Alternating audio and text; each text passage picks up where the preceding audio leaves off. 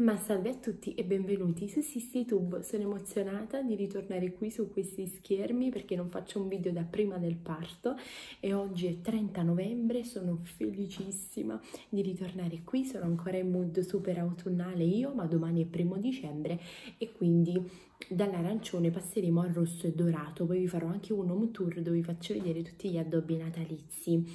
Allora, oggi invece sono qui per fare un book haul, vi faccio vedere alcuni libri che ho acquistato io e altri sono degli arrivi dalle case editrici. Iniziamo con questo libro di Toshikazu Kawaguchi, non ne ho idea, Finché il caffè è caldo della Garzanti, a un prezzo di 16 euro. Ce l'ho attualmente in lettura e voglio leggerlo prima di leggere i miei libri natalizi a dicembre.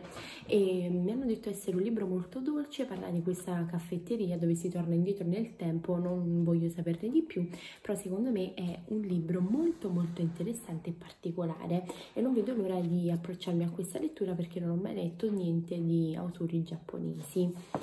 Poi andando avanti, La Villa dei Sogni, questa copertina è da sballo, book porn, questo qui della Giunti a un prezzo di 14,90 euro. Questi sono 4 autori per 4 racconti natalizi, sono delle storie d'amore, da 4 maestre del romanticismo, 4 storie magiche piene di atmosfera, passione e segreti e sono ambientati a Natale.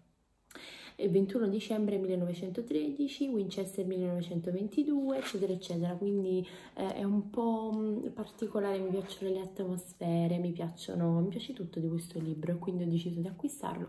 Mi sa di Elisa di Rivombrosa a Natale, non chiedetemi perché, comunque acquistone.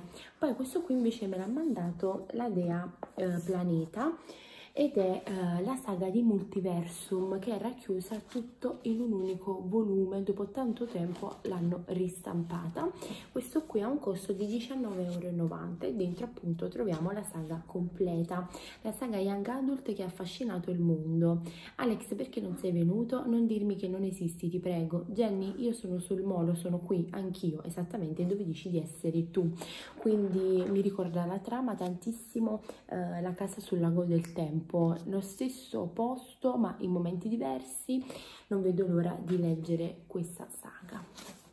Poi del mio amato Frank Tillier, eccolo qui, ho acquistato C'era 2 volte, dopo aver letto Il Sogno me ne sono completamente innamorata, questi thriller psicologici tutti da sbattere la testa contro il muro perché non capisci niente fino alla fine. Ho acquistato questo qui della Dark Side a 18,50 euro, un thriller dove io non voglio leggere niente, non so niente ma so che lo amerò, ne hanno parlato tutti benissimo. Voglio leggere prima il manoscritto perché mi hanno detto che bisogna leggere prima il manoscritto e poi C'era 2 volte.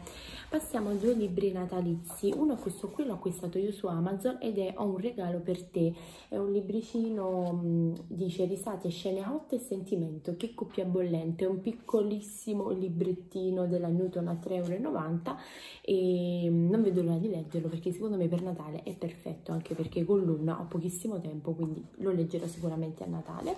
E poi questo qui mi è arrivato dalla Newton Compton, Succede quasi sempre per caso, di Emily Stone. Chi l'ha detto che i miracoli non esistono? Questo è il libro che leggerò a Natale sicuramente ed è ovviamente una storia d'amore molto carina dove c'è questa ragazza che si scontra con un giovane però poi non sa più che fine fa, questo scompare e non si sa niente. Sono curiosissima di leggerlo, anche questa la copertina è wow.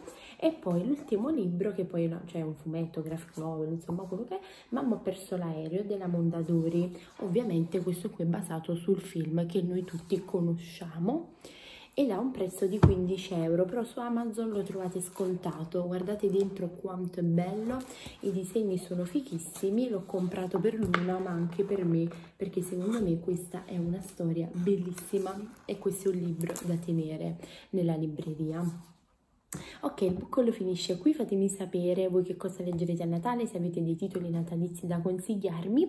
Noi ci vediamo nel prossimo video che sarà un video dove vi racconterò del mio parto e ho già scritto le vostre domandine che mi avete fatto su Instagram e non vedo l'ora di rispondere a queste domande così vi racconto tutto. Un bacio a tutti e lasciatemi tanti commentini che mi siete mancati tanto. Io vado che Luna si è svegliata. Un bacio, ciao!